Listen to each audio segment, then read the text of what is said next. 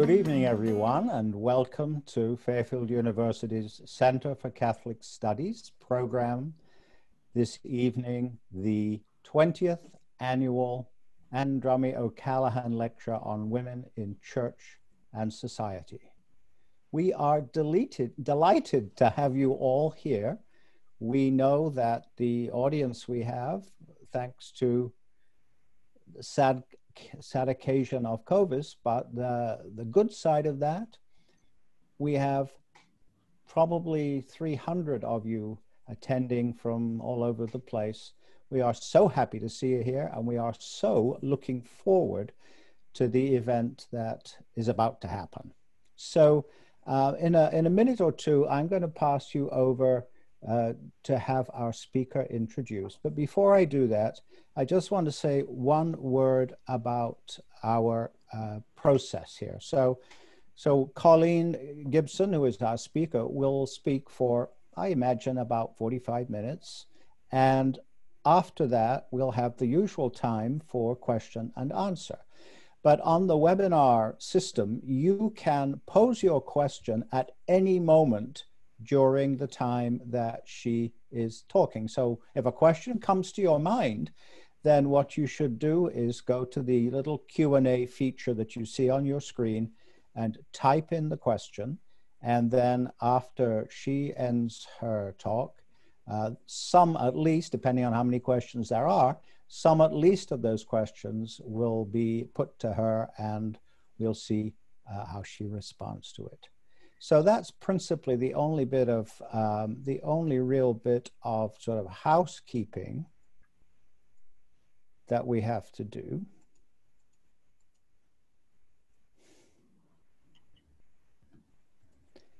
And I think at this point we have most of you gathered. So at this point, I would like to introduce to you Elise Raby. Elise Raby is not only a Fairfield alum, class of 2008, that's 1 year before our present speaker tonight graduated from the university. Elise also worked in the Center for Catholic Studies for 3 years from, I think, 2010. And so she is familiar with our program and the many wonderful things that we do. In fact, she was responsible for many of them some years ago.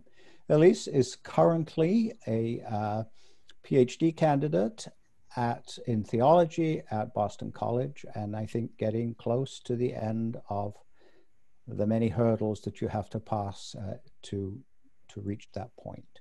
So I have asked Elise to take over from this point to introduce Colleen, our speaker tonight. And after Colleen has spoken, Elise will be fielding the question and answers. And maybe at the very end, I'll come back in with a little piece of information for you about where we go from here. So without any more ado, Elise, over to you.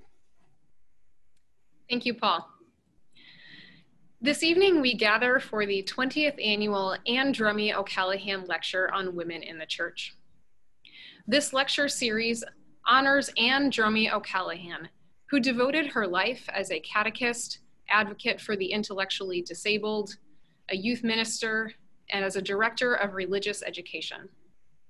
She worked for many years spreading the gospel among children, teenagers, and adults in the Diocese of Bridgeport. We are grateful to the O'Callaghan family for supporting this lecture series over the past 20 years.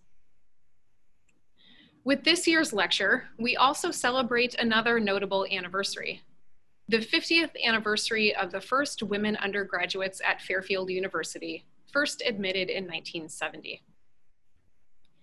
It is especially fitting then that tonight's speaker is herself a graduate of Fairfield University. Sister Colleen Gibson is a sister of St. Joseph of Philadelphia. She graduated from Fairfield University in 2009 with degrees in religious studies and American studies. As an undergraduate at Fairfield, she was widely involved in campus ministry, which is where she and I became dear friends, and she was a member and captain of the rugby team. She was also the valedictorian of her graduating class. Sister Colleen entered the Sisters of St. Joseph in 2011 after working for Commonweal magazine and volunteering with the St. Joseph Worker Program in Philadelphia. She has worked in a range of ministries throughout her formation, including parish ministry, college campus ministry, and retreat ministry. She currently lives and ministers in Camden, New Jersey, her home state, where she runs a neighborhood center, teaches adult education courses, and manages a food assistance program. But in spite of all of her work in the trenches of the church, if you ask her what she does, she often responds, "I'm a writer." And she is a gifted one at that. She is a regular columnist for the National Catholic Reporter, where she writes about religious life, and she contributes frequently to Give Us This Day. She made her final vows with the Sister of St. Joseph last September. Her title for tonight's lecture is Showing Up, the Radical Work of Commitment in Uncertain Times. Welcome, Sister Colleen. We are so grateful to hear from you tonight. Thank you so much. Thank you, Elise, for that lovely introduction. And thank you to the Center for Catholic Studies for inviting me to be with you all tonight. It's really an honor for me to be with you, to share my insights and to do so in the memory of Anne Drummy O'Callahan. I would particularly like to thank Anne's family and friends who support this lecture in her memory. As I prepared for tonight, I was delighted to learn more about Anne's life and legacy, to hear from mutual friends who knew her, and to pray with her and her legacy of devoted service, empowering love, and faithful commitment. As you know, I am an alumna of Fairfield University, and even though we can't be together on campus, know that a piece of my heart is there. Though I had been looking forward to returning to my alma mater in person, I am so glad that many people across the country are able to join us tonight via Zoom. In a year that has been filled with turmoil, where uncertainty has taken center stage, I thought it would be fitting to look at the purpose and the promise of commitment in our lives and our world. And so tonight, I hope to guide us through two distinct movements. First, I will explore the nature of commitment, with special emphasis on the defining characteristics that make the act of showing up radical. Then, I will move us to look at the commitments amid uncertainty that are being called forth from us as individuals and as a church, and how women especially are living these commitments. To begin, though, I'd like to offer a poem to help us mark the sacred space that we share in this moment, wherever we are. Entitled 3 Simple Letters, I wrote it a few years ago, and I pray that it speaks to your experience in the same way that it reflects on my own. It goes, 3 simple letters, Y-E-S, unforetold in meaning, unforeseen in duty. You speak them without fully knowing what they mean. You say them not to what is asked, but to who is asking. Y-E-S. To you who will be revealed in time, in hands worn deep with crags and crevices. This is the work beyond words, to be given, to be formed, to discover. That it is not what you bring, but who you are that matters. And even that is changing, and it should, if you let it. Forget solid ground and settle in the mixed up alphabet of life for a standard written on the heart and held in the soul. You speaking, not knowing what it will mean in the next moment, but when that comes, it will sustain you. So each utterance will be a deliverance to the glory you imagined with that first Y-E-S.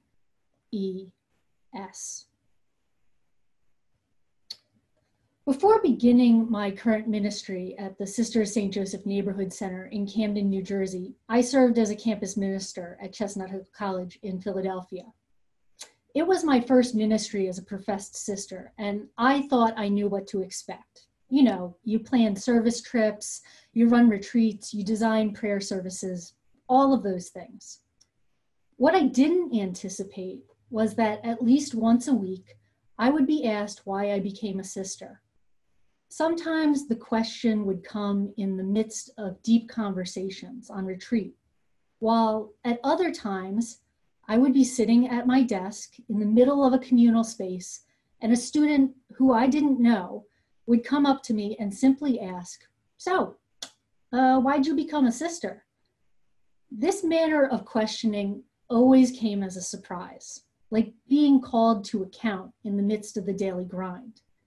Yet in time, I came to enjoy the question and the curiosity it entailed. This idea of commitment to something like religious life was an anomaly my students couldn't help but ask about.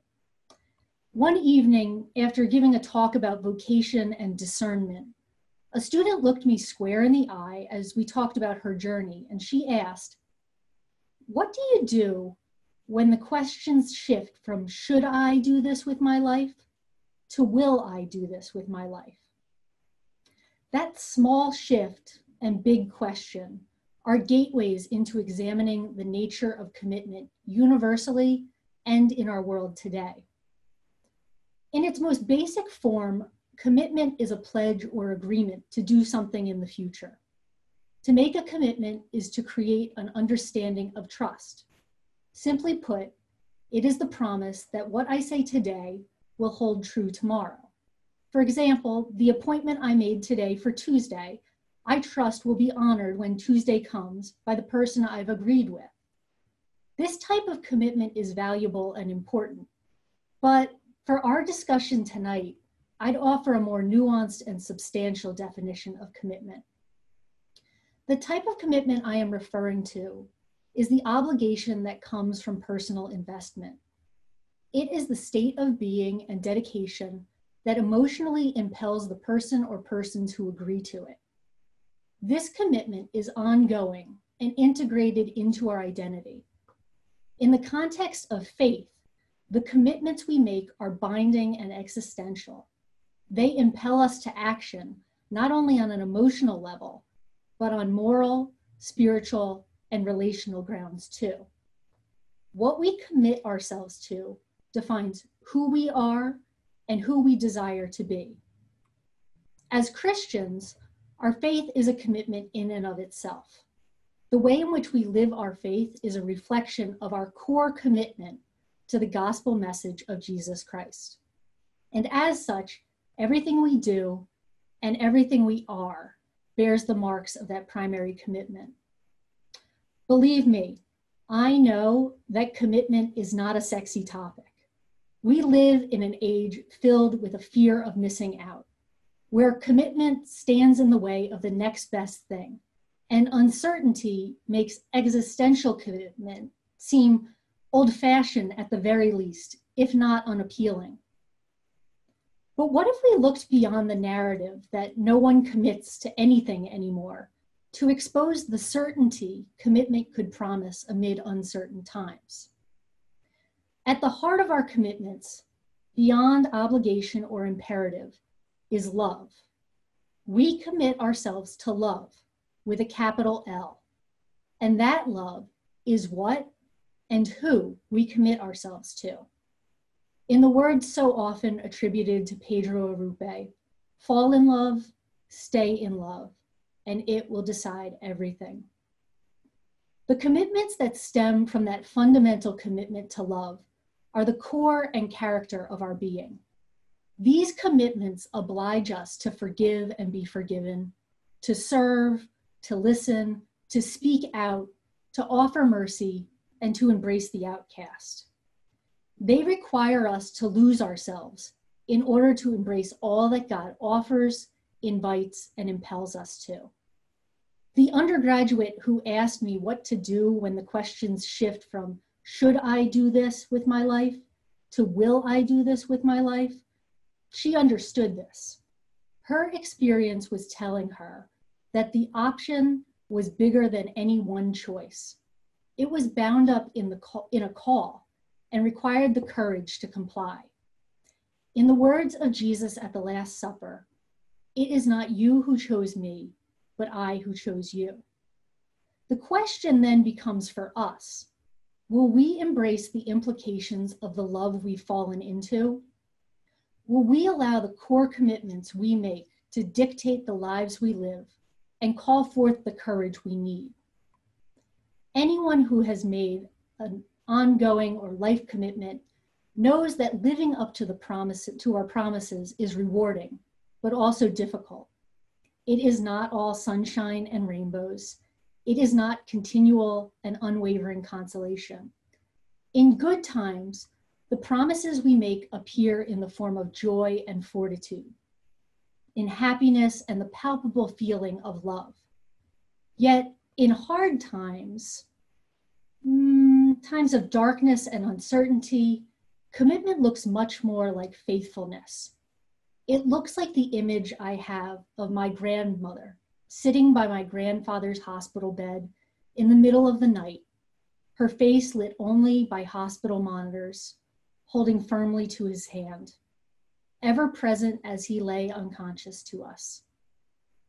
It looks like the parishioner or vowed religious who, despite feeling double-crossed by the institutions they love, remain engaged for the greater good. It looks like the parent who, even after the divorce, responds to the divine urgency to love and cherish their child despite all else. In darkness, our commitments help us to survive. They remind us of the love we first said yes to, a love that continually says yes to us. Committing to living out our faith is a radical act. It is hard work, and I would argue that commitment and the resulting call to show up are characterized by three key elements. The work of commitment is rooted, relational, and countercultural. First and foremost, to understand commitment and to answer the call to show up, we need to understand that to be considered radical, commitment must be rooted. Derived from the Latin word radix, meaning root, radical work is work that must be rooted before anything else. In order to stand for what we profess to believe, we must be rooted in the core commitment of our being. This means dedicating ourselves to our relationship with God, recognizing that every other relationship comes from or is inherently linked to this first love. To this end, as radical work, commitment reminds us who we are. When we are challenged by our commitments, we discover our deepest calls. We remember who we were when we first said yes. We recall why we responded affirmatively, and we discover how that very call has changed us. When I first came to religious life, sisters would repeatedly say to me, "The reason why you came is not the reason why you stay." I wondered what they meant, how the purest of intentions could change, how the love of God I desired to live out could be supplanted by some other reason. As the years went on, though, I realized that the reason I came didn't change. It was transformed, just as I was. As a result of time and experience, that first love gave way to fidelity, to a love that knew trial and pain, a love that felt the pinch of commitment.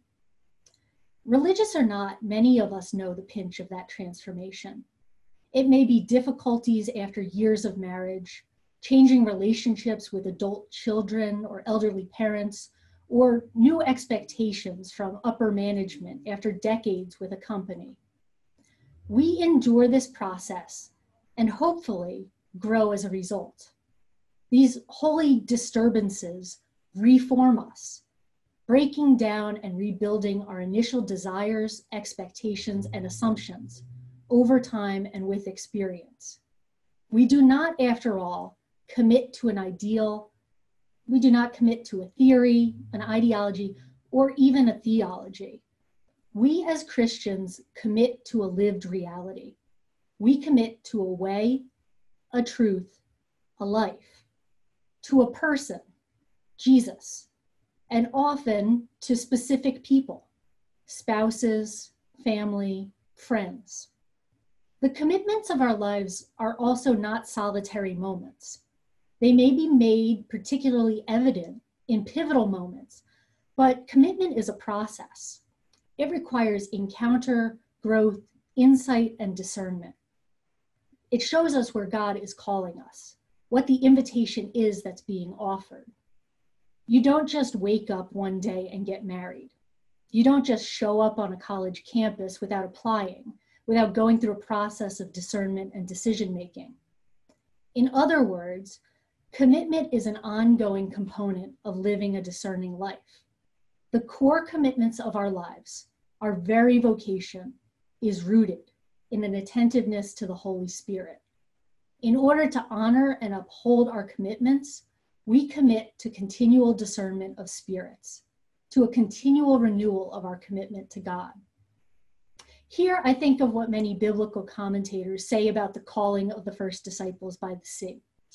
In our reading of those stories, we can stand in amazement at the freedom of their response.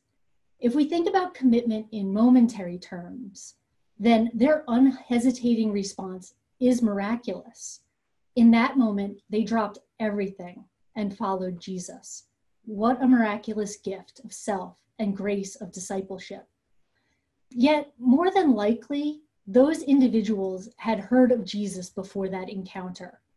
They had heard his message, whether in a crowd or through hearsay, which would have planted a seed of call in them. Thus, in the moments the gospel reveals to us, we see the sprouting of those seeds. Those moments are not the beginning, nor the end of their commitment. They are notable moments of movement and growth, but they are rooted in deeper soil. In these moments, we witness the disciples taking what they knew and felt and responding to the call. For the rest of their lives, the disciples lived into the promises they made. Their commitment is tried time and again, as it is with each of us, but their roots continue to deepen and strengthen. For over 120 years, the Sisters of St. Joseph have ministered in Camden, New Jersey, where I minister today. Over time, we have laid down roots in the city. When I discerned a call to leave my work in campus ministry to join the work of establishing a new neighborhood center in Camden, I discovered anew the radical rootedness of commitment. We began our work by going out and meeting our neighbors and asking them, if they could do anything for their neighborhood, what would it be? What were the things that would enrich their lives and the lives of their neighbors? Often, we were met with blank stares. What were we asking, and who were we to be asking it, was the implied notion. Our neighbors were right to think that.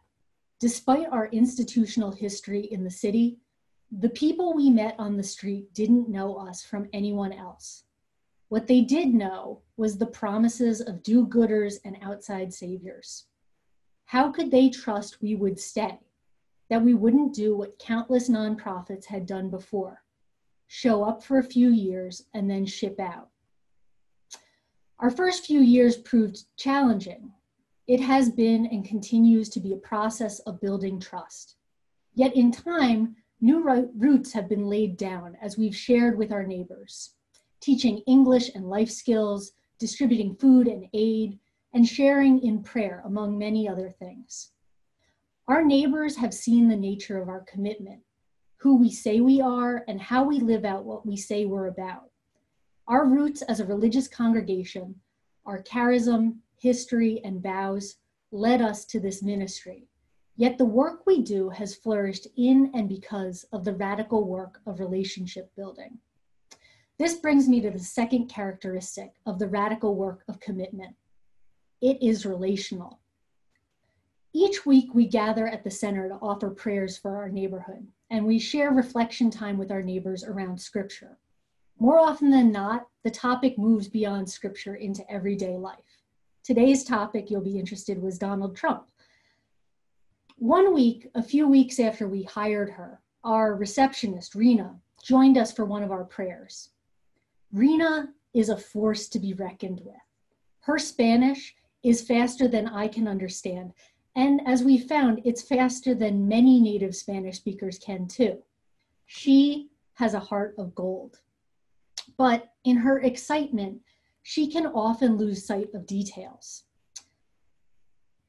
The week she joined the prayer group, she excitedly told us that she had been spreading the word about the center at her sister's beauty salon down the block. She told us how the women at the shop had asked her, "Who are those women you work with? What religion are they? What do they do?" Essentially, they were asking, why should we care? Rena was flustered, and in that moment, she told us, "I couldn't remember, but I told them that these women are all about the neighbor. They love their neighbors, everyone. They want to serve their neighbor, and they don't want anything. They believe in the neighbor. Their religion is the neighbor." Listening to Rena's story, I smiled. First, we made sure that she knew we were Catholic sisters. Then we also smiled because we knew she got it. Our lives' commitment was coming through loud and clear. "They believe in the neighbor," she exclaimed without any prompting.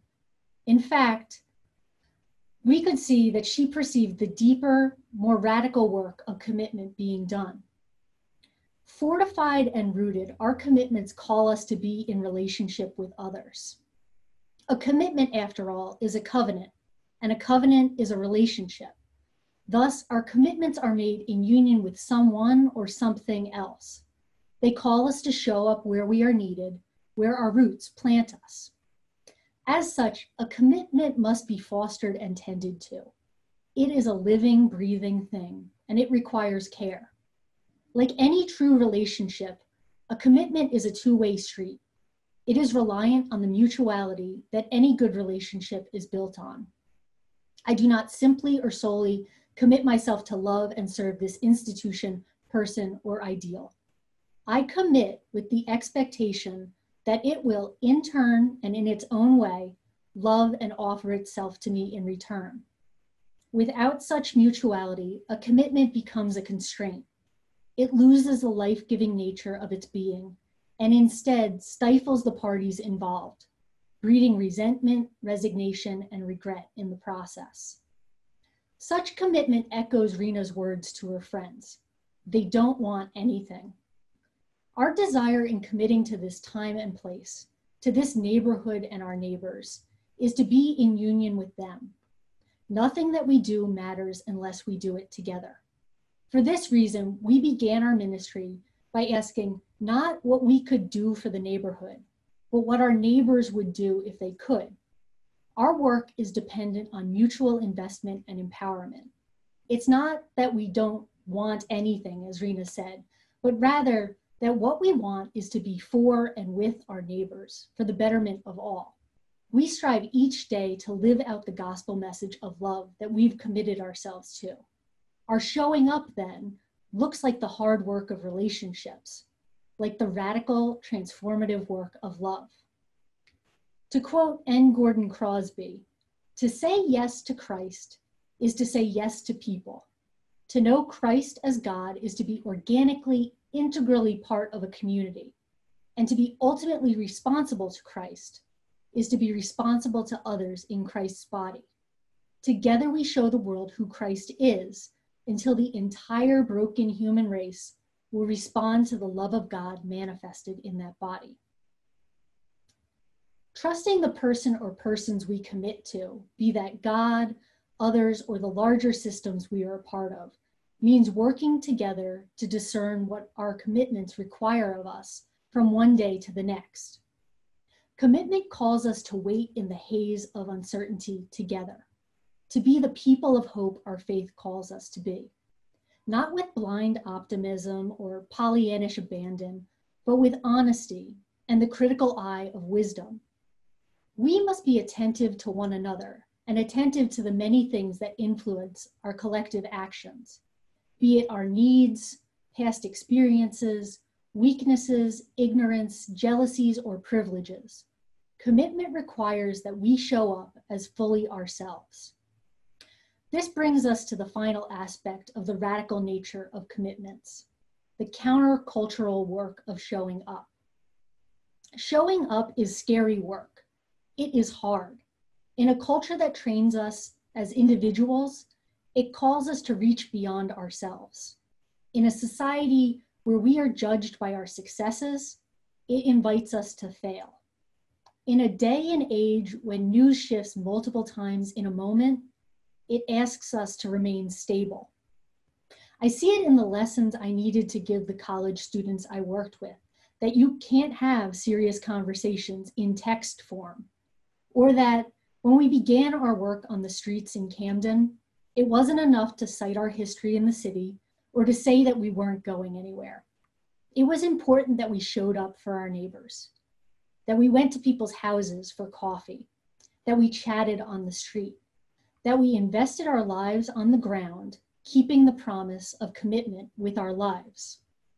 Precisely because commitment to a cause, a person, or a grander vocation is rooted and relational, is why it is and can be countercultural. Showing up demands that we defy the status quo. It places the common good over personal gain, people over profits. It values encounter as a gateway to transformation. To show up today is to choose civility, to abandon binary ways of thinking, and instead bring our whole selves into relationship. It means to grow in empathy, to admit our shortcomings, to be vulnerable, and to surrender ourselves to the belief that we are all one. Because commitment is reliant on the one who we commit to and is nurtured in community, whether that be a religious community, a marriage, or another type of grouping, we can show up because we don't do it alone. United in our commitment communally, we testify to the radical power of love, embodying the Beatitudes by showing up so earnestly that we risk losing everything in pursuit of the truest promises of God, those of faith, hope, and love. This type of commitment can be hard to understand. Earlier this spring, before COVID regulations suspended our English classes at the neighborhood center, the students I teach found themselves stumped by a lingering question. It wasn't the question of how to conjugate verbs or the difference between on, under, and in. The question was about me. Teacher, one woman in my class said, as we moved from one lesson to another, "How long have you been a sister? What if you no longer want to be a sister? Why do you do this?" A classroom full of students, all adults in their 30s and 40s, looked at me with intrigue.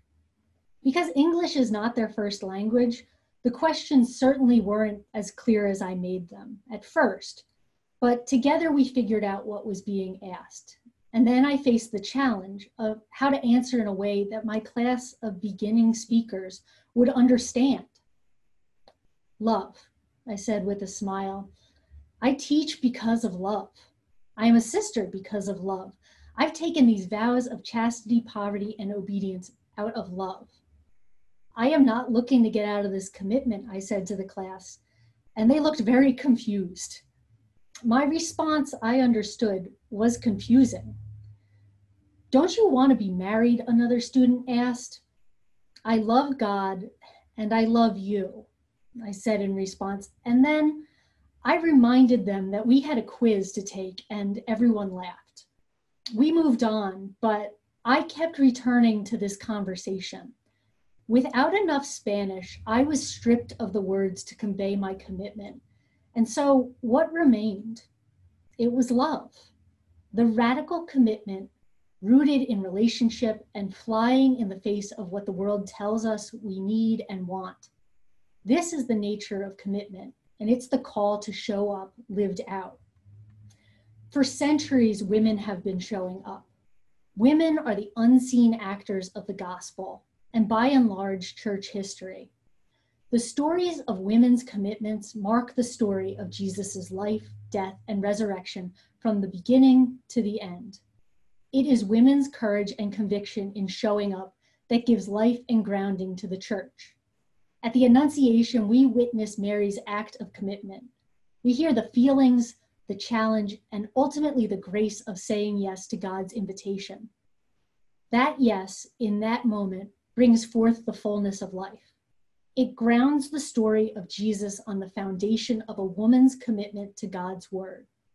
It is a radical response to a mysterious request. It is an act of faith and a promise to show up no matter the uncertainty. It is a commitment that continues to change the world. We see the power of these commitments throughout Jesus's life and ministry. In the outcry of the Syrophoenician woman, whose faith demands change and whose commitment to her daughter changes Jesus's vision of his ministry. It is in the widow's mite and the woman at the well, in searching and finding the vision of a kingdom that includes all and leaves no one behind. It is in Mary and Martha and their friendship with Jesus, a friendship that is rooted, relational, and revolutionary. And in Martha's profession of faith, even in the midst of grief, naming her feelings, her hurt, and yet also her faith, which makes way for miracles. And we see that it is the women, the marginalized, the less than, the faithful ones, who are present at the cross, who never leave Jesus's side, who show up time and again. And then, even in death, they are there. And when morning comes, Mary Magdalene returns to the grave, committed to the radical work of love in the most uncertain of times. And her commitment, it too is a commitment that changed and continues to change the world. Then come Phoebe and Lydia, Felicity and Monica, Genevieve, Bridget, Hildegard, Catherine, Joan, Teresa, Frances Cabrini, Josephine Bakita, Therese, Dorothy Day, Mary Luke Tobin, Dorothy Stang, Dorothy Cazell, Ida Ford, Maura Clark, Jean Donovan. The list goes on and on. They showed up in the most uncertain of times, and it changed the world. We know these people in our own lives too. They are our grandmothers, our mothers, our aunts, and our friends. Those who have loved us into being and whose commitments call forth in us the invocation to go and do likewise. We have to ask ourselves then, in these unprecedented times, how are we being called to show up? What does commitment look like in the midst of uncertainty? And what does the radical work of commitment have to offer the world today? 25 years ago, when Anne Drummy O'Callaghan, whose name and memory grace this lecture, was honored at the Celebrate Women dinner in Norwalk, she offered the following words, which still ring true today.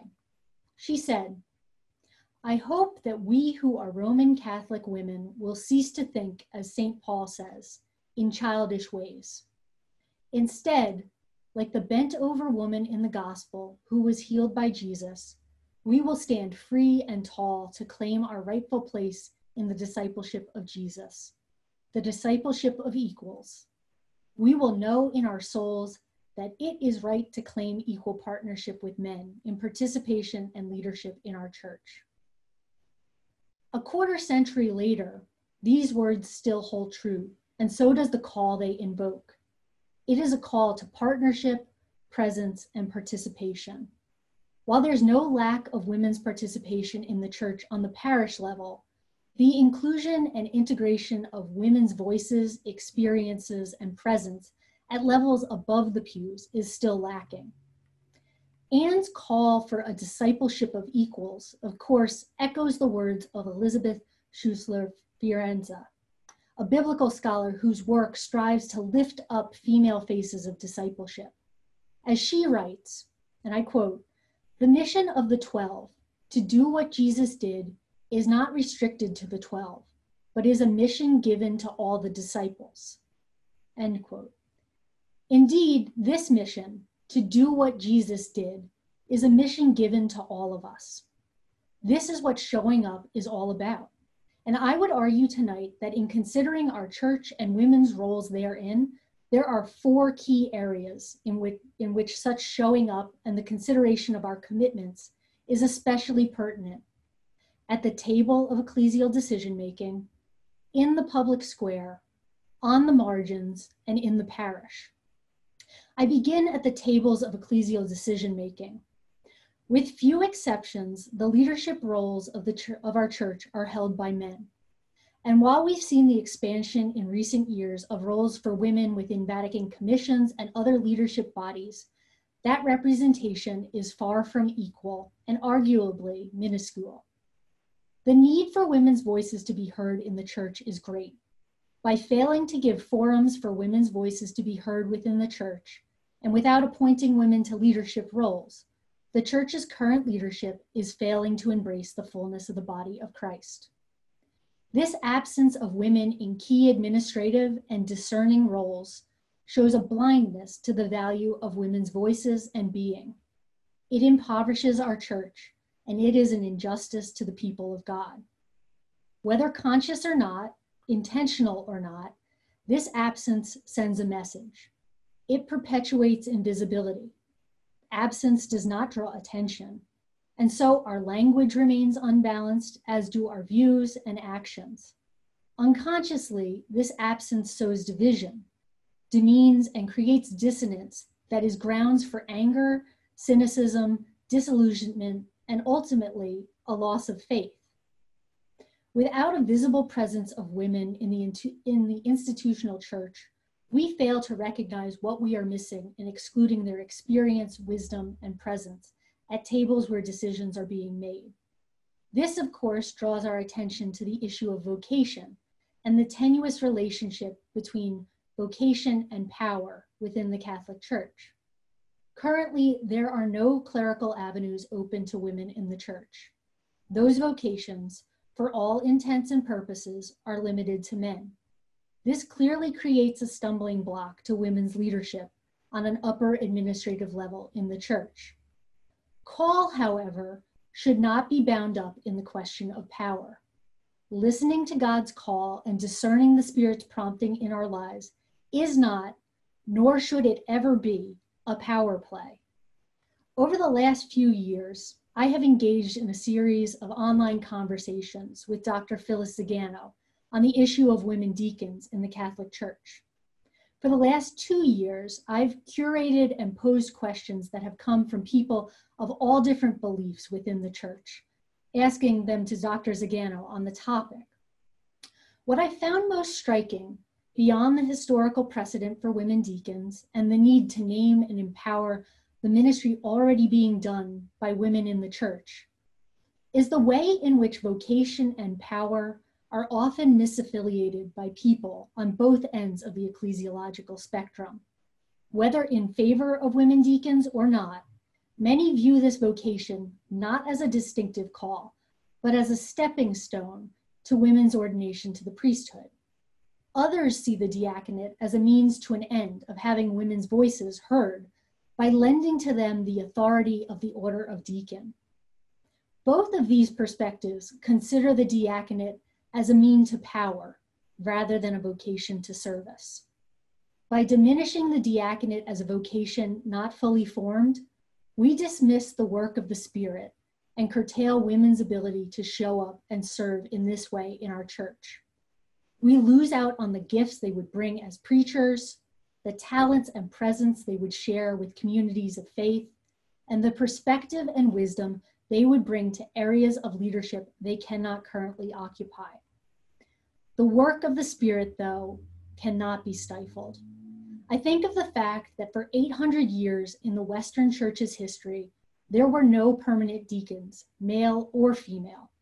Yet, in the mid-20th century, within the Caritas movement in Germany, the idea of restoring the permanent diaconate with its ability to renew a vision of the church as servant in the face of many needs was renewed.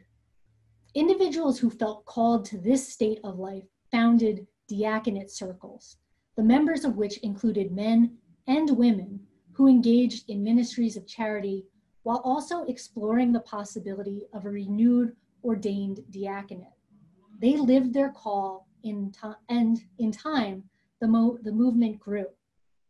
When the Second Vatican Council was called, members of the diaconate circles moved to Rome and served as a resource to the Council Fathers, who knew little about this distinct order of ministry. As we know, their presence made a difference, leading eventually to the restoration of the permanent diaconate for married men following the Second Vatican Council. I raise this example because it speaks to the discernment and desire bound up in our call to show up. These circles were radical, rooted, relational, and countercultural, and they echoed Jesus's call to great love, which each member felt drawn to commit themselves to. As conversations around women in the diaconate and increasing women's leadership roles in the church evolve and become more prevalent, I believe there is much to be learned from the example of these circles.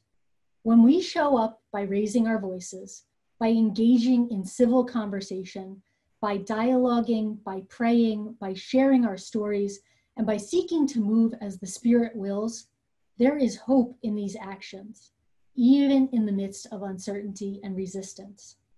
To adapt the words of John Fogerty, "Put us in, coach, we're ready to play." Without waiting on the church, women have already proved this readiness and demonstrated their commitment to the gospel by being at the forefront of the church in the public square, the second area where women are showing up. From Sister Norma Pimentel at the border to Kerry Robinson at the Leadership Roundtable, in the United States and around the world, women give voice to the cares and concerns of the church far beyond formal church leadership.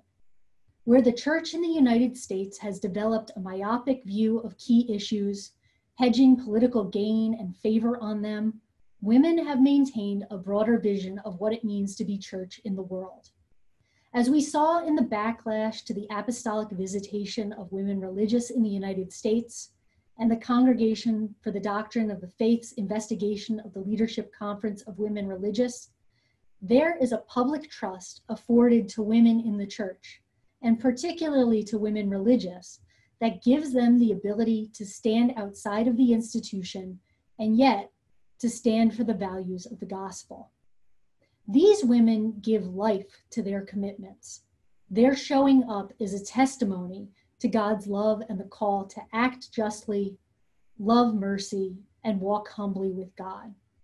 They are doing the work so often assigned to women, the hidden work of love. Yet, I think in our modern era, there is a transformation even in this work. Today, women's showing up to serve is and needs to be more visible. After all, the witness of this showing up not only helps those who are served, but it gives life and shines light on the teachings we embody, the commitments we live out, the gospel we share. By showing up and sharing, we invite others to join us. We also show up on behalf of the issues that matter, recognizing and utilizing the value of women's voices on important issues.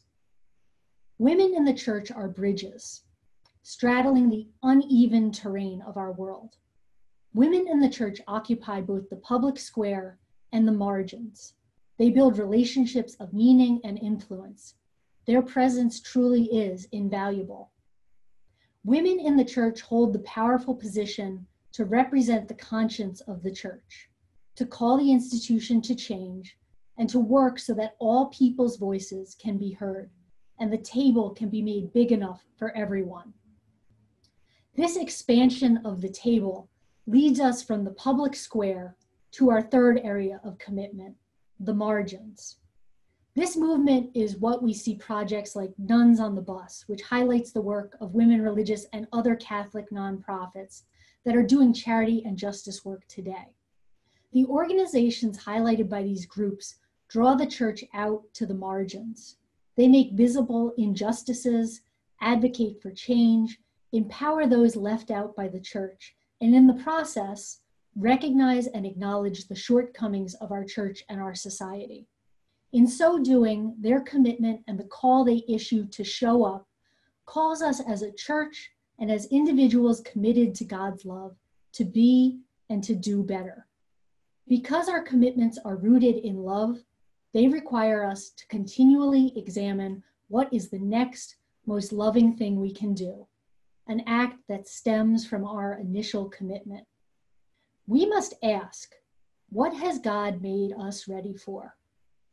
In the uncertainty of our times, the list of issues this pertains to is longer than any lecture I could give. We have many margins to reach out to. Surely care for the earth, immigration, human trafficking, respect for life, labor rights, and healthcare reform could all be examined through the lens of our commitments and the need for the church to show up. Within the bounds of the church, too, we have margins to draw into deeper communion, areas in need of our attention and desperate for us as individuals and as the body of Christ to show up, be it to and for the LGBT community, those with disabilities, immigrants, refugees, women, or people of color.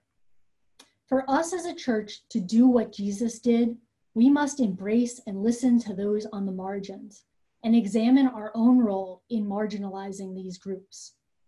In considering this dual role and looking at the radical work of commitment in reaching out to the margins, tonight, I believe it is important for us to look more closely at the example and reality of racism and racial justice in our church and our world today.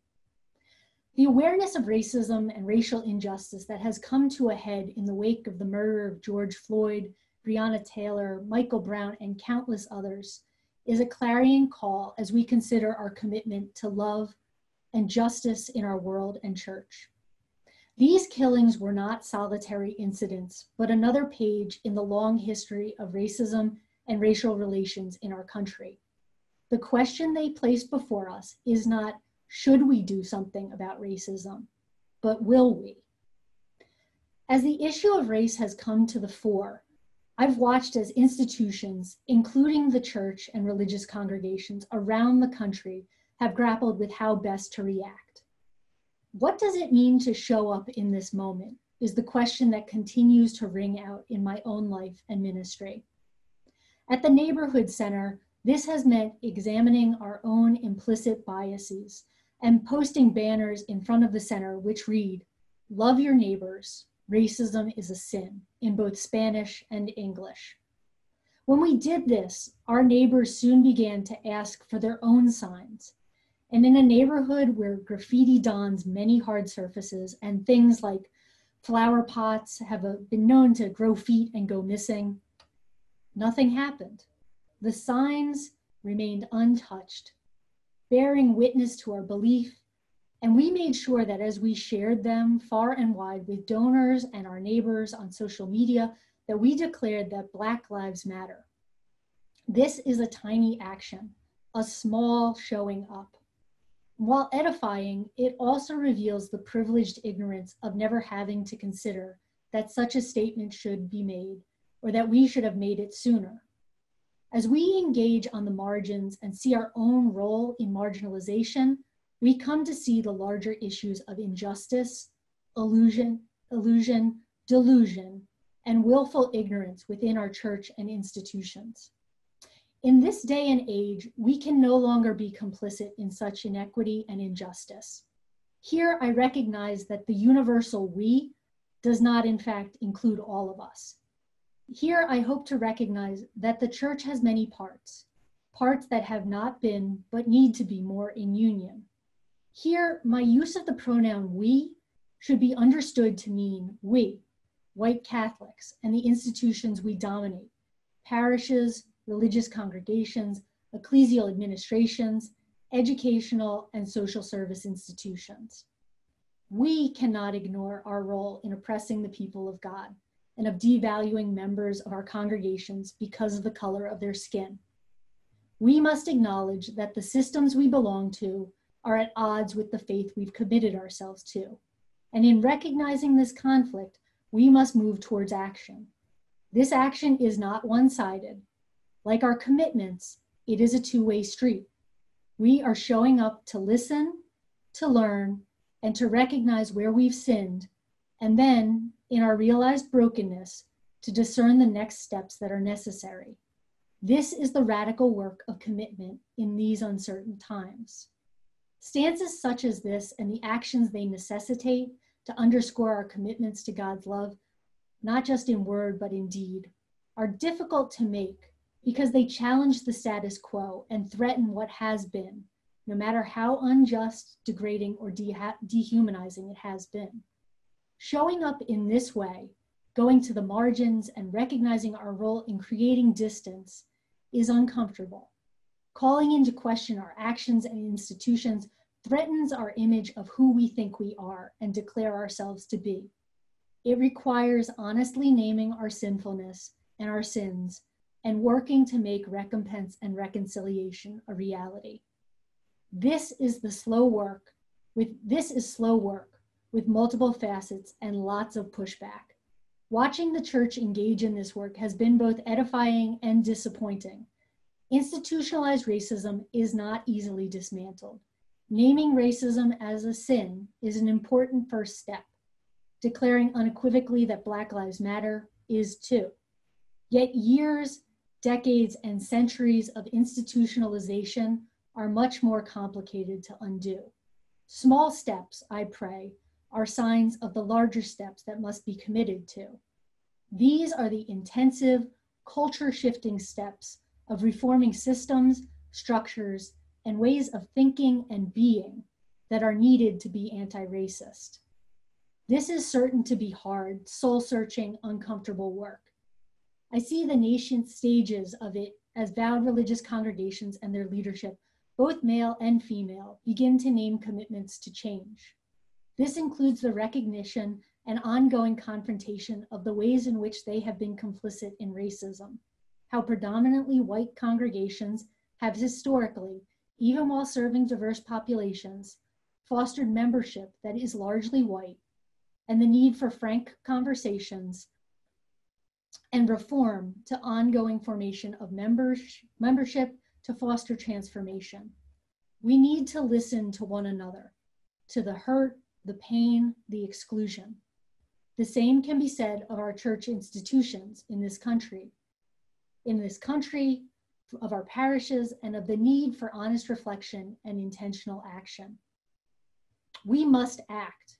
We must go to the margins. We must pray for conversion and trust through intentional action and hard work that in Christ all things are held together. From the margins, this is the center we must return to, the one we commit to and who holds us to account. Finally, in considering the work of showing up, I call our attention to the current model of the parish. In the midst of COVID, I've marveled at the ways in which parish life has been remade and wonder what the future holds as shifting demographics, mergers and expansions, decreased enrollment in Catholic education, and declining priestly vocations are compounded by the inability to be together in person and the ensuing reformation and reimagining of what the parish church will look like. This reimagining is twofold. First, as we consider women in the church, we must again examine the leadership role afforded to women. While pastoral council and parish staff teams hopefully reflect a broader diversity of voices in the parish, parish leadership by and large is dependent on the pastor of a church. It is the pastor who makes final decisions and who forms the overarching life of a parish. He has the ability to cultivate gifts, to dictate liturgy, to call forth or stifle individuals. Thus, the openness of parish leadership to women and other lay people is dependent on the pastor.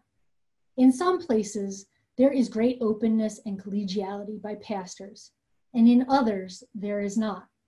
This hit or miss model of parish life reduces the parish to a person rather than the people. As we consider parish leadership and women in the church, it is important to consider the integral role parishioners play through their participation in the parish's life and the guidance they offer. Here, consultation is key. The second aspect of reimagining the parish is to consider what, in fact, do we see as the role of the parish? Is the parish a community of faith? Is it a governing structure? Is it a place of growth, of welcome, of vibrancy?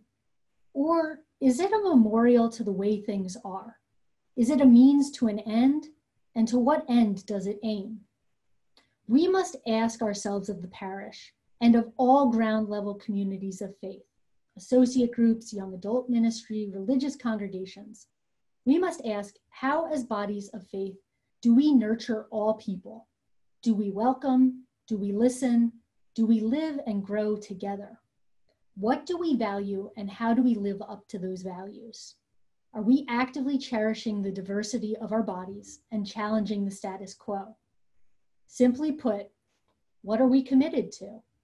And are we nurturing our commitments so that they're not just simply being kept alive, but are calling forth new life? As all this takes place, I believe there is an opportunity for us as a church to discern what God is calling us to. We are being called to show up, to form communities that can sustain all amid wider uncertainty. These communities need to be radically welcoming in the truest sense of that radicality. Our showing up, our being who God has called us to be, creates a stronger, more diverse church. It shows Christ's love in action and brings forth commitments we may not have even realized we needed to make, calling us to commitments that hold us accountable to God and to the communities we belong to and profess to be. The church is not about politics, though it often seems like it is. The church is about people. It is about a commitment to the teachings of Jesus Christ and a living out of those teachings in a community that finds life and love in and as the body of Christ. We are united in Christ, and each of us is rooted in Christ. Our commitments stem from and return to this core reality and identity. From this point, we can discern God's calling as our commitment necessitates we do. That discernment roots who we are. In the words of St. Ignatius's first principle and foundation, the goal of our life is to live with God forever. God who loves us gave us life.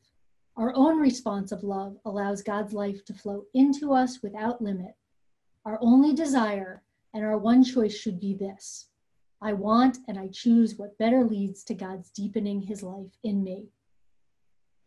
To fulfill this desire and actively choose what we profess, we need transparency in our institutions and relationships, inclusion in our structures and our communities, and communion in the heart of everything we do.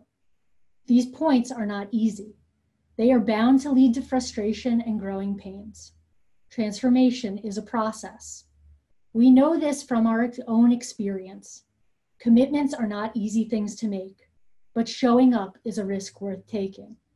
In uncertain times, it is in these actions and commitments that certainty, found in courage and conviction, holds us steady, even if not providing perfect resolution.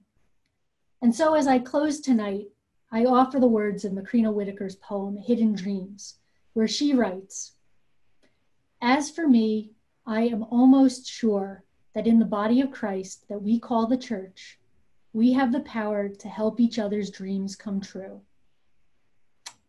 Truly, we have the power to bring our dreams to life, no matter how dark the world seems. In our showing up, we cast light for all to see.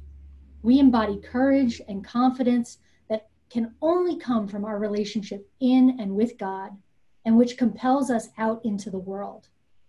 And in all of this, in our commitments, in the promises we keep with our lives, we show signs of hope, radically rooted, relational, and countercultural. We listen for the promptings of the Spirit, knowing that when she calls, we must respond. Not if, but when. Not then, but now. Not them, but us. Not should we, but will we." Thank you. Thank you, Colleen, for your words of wisdom and your reflections on what it means to commit, to show up, and to be rooted in a world today that is certainly uncertain, and perhaps even more so as the days continue. As a reminder to our audience joining in, at the bottom of your screen, you should see a Q&A button where you can type a question if you have one. We had a number of questions come in throughout Colleen's presentation, so I'm going to start with two of the questions that came in that match the first part of Sister Colleen's talk. You started by describing commitment as radical, rooted, relational, and as countercultural because of the showing up that it requires. And we have two questions came in about the nature of commitment. One person asked if you would say a bit more about how your own commitment has been transformed. You mentioned the reason why you come is not the reason why you stay. And what is it that brings about that transformation of commitment? And then another question on the same topic is for someone that is perhaps at a crossroads in their life, wondering what kind of commitment to make. This person asks, what are signs you look for in your life to know that you should commit yourself to a certain path? And how do you know that your commitment was the correct one? So these questions kind of speak to the ongoing process of commitment and the discernment that it requires. You know, not tiny questions, you know, you guys paid a lot of money. You're going to get the 10-cent answer. That's a lot, but I think to speak to my own commitment and the idea of transformation of commitment, that over time, what we commit to transforms and it transforms us. I can speak to my own. There was a line, you know, I talked about, you know, in time, the assumptions that we came with, the expectations are transformed. And so for me, when I came to religious life, because that's the commitment, the way that I frame all of this, when I came to religious life, I had an idealized version of what religious life looked like.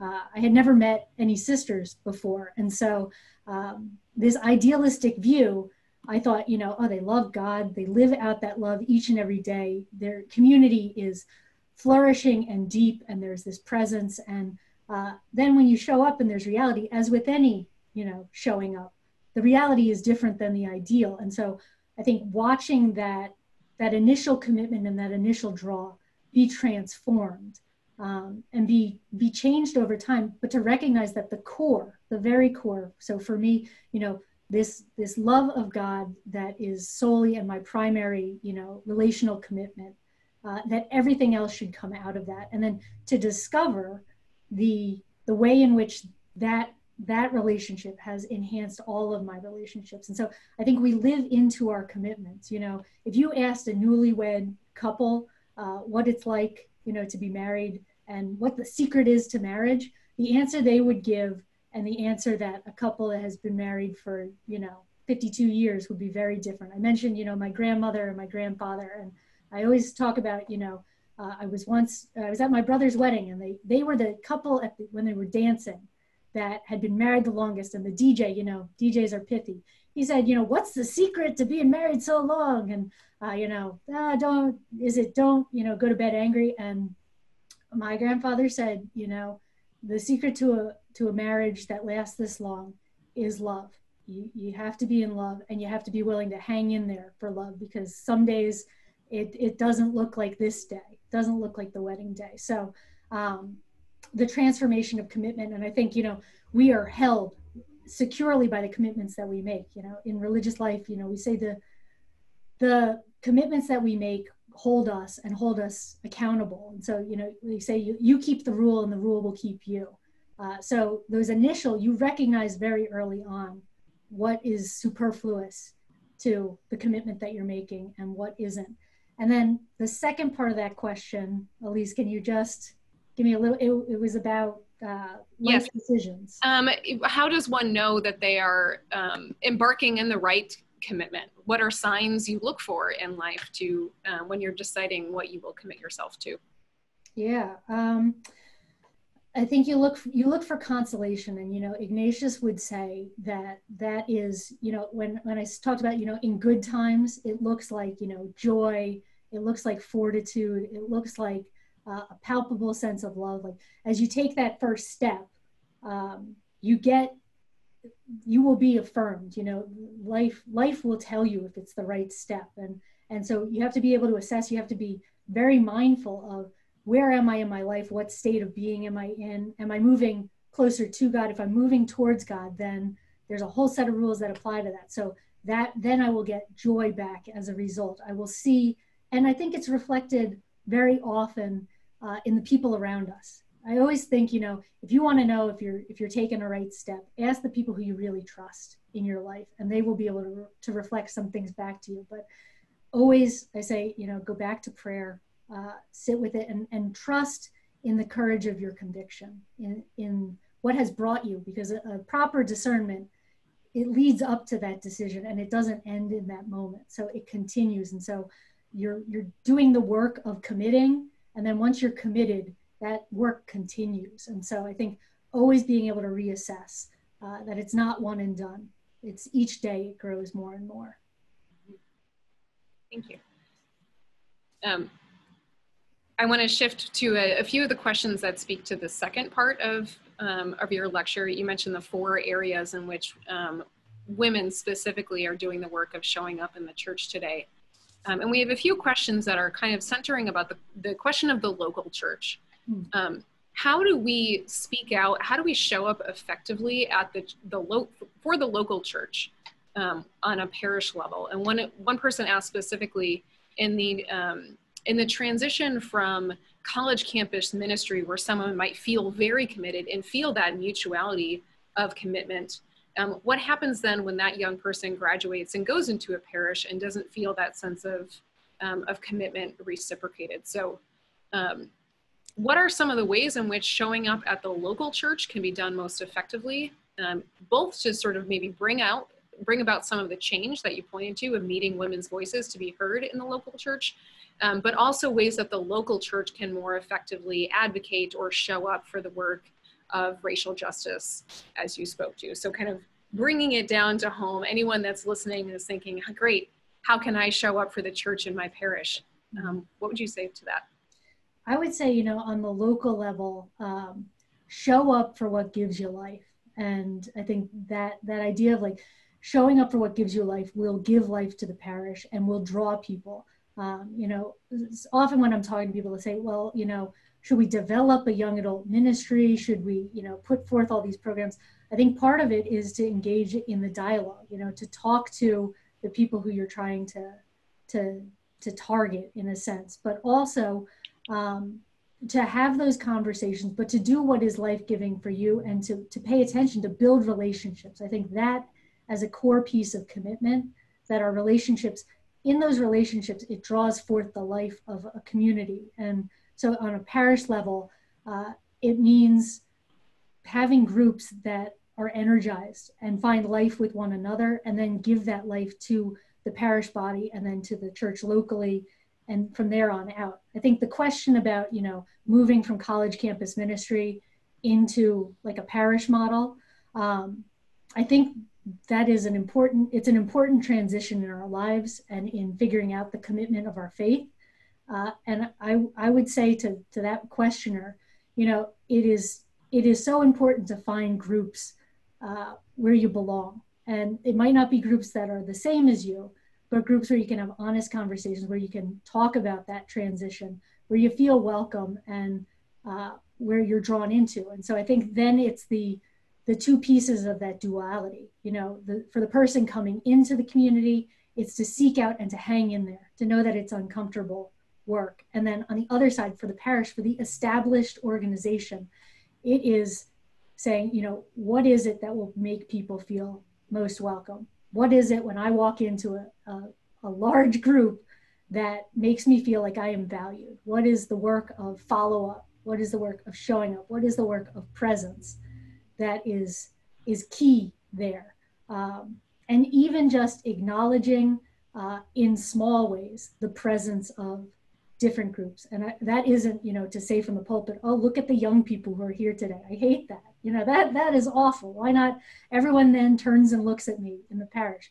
But to say at the end of Mass, you know, to walk up to someone and say, oh, I've never seen you before. Like to engage in those little moments of relationship, because those are stepping stones to larger relationships and larger engagement. And to not, I think large church bodies or the parish in general, we can really stifle young people. We can really, you know, just try to drain the life out of them. And so I think, how do you build those relationships and how do you tap into that energy? But how do we recognize that that energy can't come from anyone else? It's got to be fostered within ourselves and where we find life in a parish.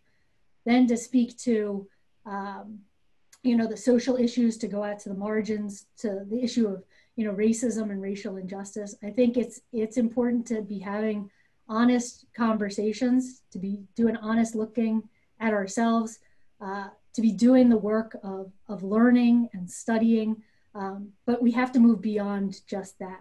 It is not just, it is not just recognizing that it is there or inviting other people in to reflect back to us where, you know, our own prejudice is. It is engaging in that work and having uncomfortable conversations and recognizing that no one is going to save us except ourselves, you know, and so doing that work as a parish body, as a people of faith, and being willing to be uncomfortable and listen to points of view that might cause that, you know, that holy disturbance, that feeling of, I'm not quite sure about how I feel about this, but can I stay at the table and engage in that conversation and hear what the person across from me is saying, what their experience is, and can I also share mine, and can we do this together? I want to continue on that topic of those relationships amidst the issues of racial injustice. We have a question from someone that is asking specifically about how we do this work of showing up specifically as white women of privilege. Have you encountered any resistance specifically in your work in Camden, working with the neighborhood center or elsewhere in your ministries, where you show up seeking relationships but are confronted with a misunderstanding of you're simply being a do-gooder here to help yourself or your own conscience? Do you encounter your own unconscious bias and racism, especially in a moment of our country being so politically polarized? Do you find moments of tension and confrontation due to political issues in your work in Camden? And how do you go about the work of building relationships and being a neighbor and loving a neighbor when that might not be as mutual and reciprocal as perhaps you might be seeking? Yeah, I think in terms of the work that we do here, it was at the fore, I think, when we began to say, you know, even though we have a history in the city of Camden, the city of Camden from 120 years ago looks very different than the city of Camden today, as with many cities and inner city places where our sisters minister and where the church ministers. And so when we first came, it was a tough reckoning with that of, you know, how do we come, what do we bring, what's the privilege that we bring, even the idea of we will establish this neighborhood center and we'll set it up and we'll just start building relationships. I mean, that is, it comes from a privileged point of view. I mean, that even just the impetus that, you know, this project, this wonderful project has been built on, there are some assumptions in that work that we work each and every day against. And we often say, you know, to people who come, to volunteer. So part of the mission here at the Neighborhood Center is we say, we unite neighbor to neighbor and neighborhood to neighborhood. And so whenever we have people from outside of the city of Camden come in to visit us, we say, this is not voluntourism. This is not, you know, come look and feel good about yourself because you've visited the city of Camden and you've met some, you know, people. This is about the work of relationship. And so we expect that you're going to come back and you're going to sit in classes. You're not teaching the classes. You are going to sit side by side. We have a crocheting group where, you know, women from the suburbs come and sit side by side with, you know, women from our neighborhood. And you know, nothing is more equalizing than trying to learn to do something together. And as you're hooking and looping, learning. But I think we run into that over and over again. And early on, I was talking to someone and we were talking about, you know, what do you think you offer to the neighborhood? And before I could even answer, this person who was outside of our neighborhood said, oh, well, you must offer just so much hope to the neighborhood. You just must be hopeful. You must bring hope to the despair. And I said, you know, in all my work in the inner city, I've worked here in Camden and in Philadelphia. I said, the people who I have worked with, the people who I've walked side by side with, who I've shared a journey with, are not hopeless people. They are not people without hope. If anything, they teach me each and every day how to better have hope, how to better recognize that God will provide. Because my own privilege stands in the way of recognizing that. It stands in the way of recognizing that, oh yeah, there could be things that I don't have and I couldn't achieve that I need to rely on God for. We are so much in the mindset of, you know, this individualism and achievement that we learn together here at the center. And so, you know, trying to dismiss those notions that we're here to save anybody, but we're here to be together. And so then to move to that question of, you know, political conflict and how do you engage in conversation and the difficulty there. I think that is the question. That's the question for this day and age for sure. I don't know where you'll be in, I don't know, what, an hour and a half? But I think that is the place where we see the need for civility, for dialogue, and for relationships. If we don't trust the person across from us, if we don't recognize that they are a beloved child of God, then how do we engage in conversation? I think today in our culture in the United States, especially, we have dug out trenches and it spans into all sorts of areas. Just a little story. We started our English classes this weekend. The first day, I'm in charge of putting everything online. And I walked outside and the house next door is up for sale, but it's been abandoned for a couple of months now. And on the stairs was a man, a white man, and he said to me, "Oh, excuse me, miss." And I thought, well, what is he? It's like dusk. And he said, "Do you know if anybody lives here?" I was like, why would I answer that? So I said, you know, no, nobody lives there. It's for sale. Well, he said, I'm with the census. I'm a census taker. Well, as soon as he realized I was a nun or sister, he was like, I'm from Boston. I'm here for like 2 weeks. And I have never met a Catholic who's so engaged in their faith. What do you think about Amy Barrett Cohen? What do you think about the Supreme Court? And I was like, oh no, oh please, I just want to go teach English. Why can't we have a simpler time? But the conversation that we had and making the space for that conversation, I was out there, the sister who I work with, when I came back in, she said, I had no idea what happened. Like, where did you go? But I think being able to engage in those conversations, and as we stood there and talked, our neighbors, who we've built relationships with, the security guard for the school across the street, walked past and he checked with me. He said, "Is everything okay? Are you doing all right?" And then engaging him in the conversation, not around, you know, the Supreme Court, but around our city and this misconception by this, you know, quote unquote outsider who didn't know what the city was about and had a preconceived notion of Camden. So I think we have to recognize our privilege coming into that. And in the midst of political conversations, we have to show up. We have to show up to make a difference. You've heard it, you're nauseated by it. Go vote, vote, vote, get everybody to vote. But we need to be engaged in those conversations, because whatever happens in November, whoever is inaugurated in January, we as a people, as a country, have to be able to come together. We have to be able to live with one another, and we have to be able to do the work of committing to one another, not just as, you know, decent people in the sense of the common good, but as citizens and as, you know, responsible people who can be civil. And so I think it's difficult in the midst of the current reality, but just keep showing up, keep on trying, and look for places that aren't just echo chambers, that don't just repeat back to us what we want to hear, whether it's about the church, whether it's about politics. It's seeking out those spaces where we can hear other things. It might make our blood boil a little bit, but that's good. That's the Spirit calling us to action too.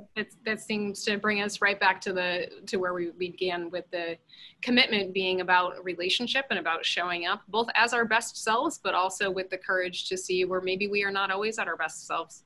and commitment and relationships requires that genuine encounter that Pope Francis is often speaking of. So we are just about out of time. We had a number of other questions in the Q&A, which Sister Colleen will be able to see after. So she'll at least get to have all that fodder for future reflection. I will now, before I turn it over to Paul Lakeland, a number of questions did come in as well, asking if this lecture will be available online after, and if it can be shared. And the answer to that is yes. It will be available online within about a week, perhaps sooner. So keep an eye out on the Fairfield website for that. And with that, I will turn it over to Paul Lakeland to take us out for the evening.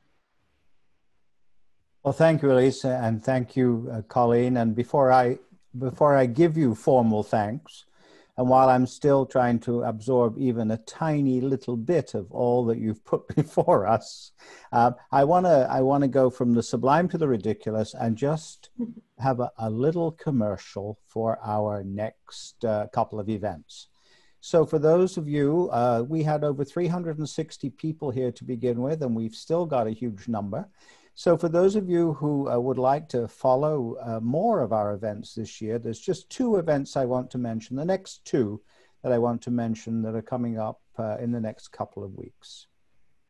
On Saturday, the 17th of October at 11 in the morning, we're going to have an hour session, just a short session, sort of bringing into dialogue with one another some of the women from that very first Fairfield class of 50 years ago, and a couple of women from alums from a much more recent time. So we're gonna hear about what it was like back then and get some kind of reaction and response from people, as I said, from a more recent vintage. So that's at 11 a.m. on Saturday the 17th.